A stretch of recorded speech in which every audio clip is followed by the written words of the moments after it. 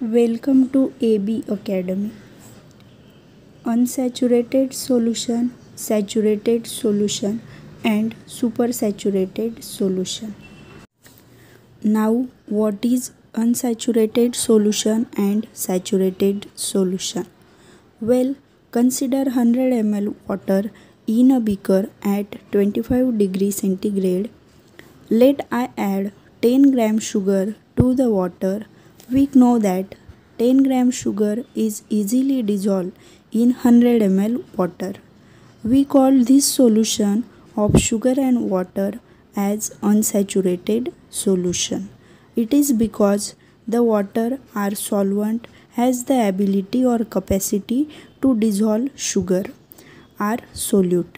Now consider that I add 10 grams more sugar to this solution. The water easily dissolves this added sugar.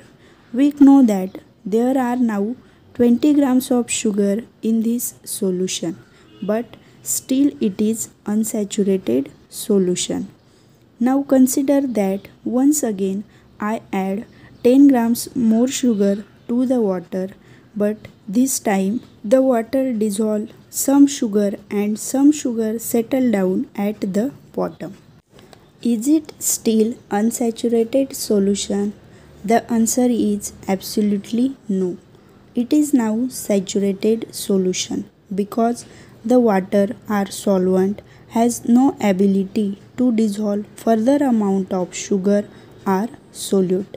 Therefore, we define unsaturated solution as a solution which can dissolve further amount of solute at a particular temperature, while we define saturated solution as a solution which cannot dissolve further amount of solute at a particular temperature.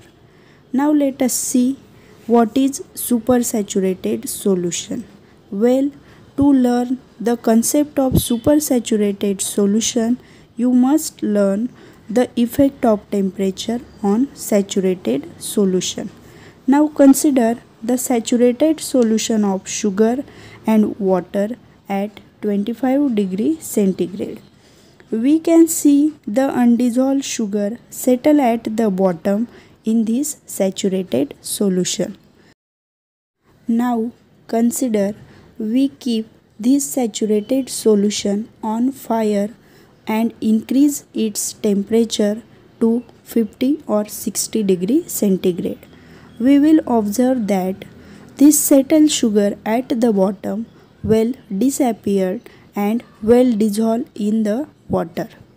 Now the question is why the extra or settled sugar are not dissolving at 25 degrees centigrade in the water, but it is dissolved and that same water at 50 or 60 degrees centigrade.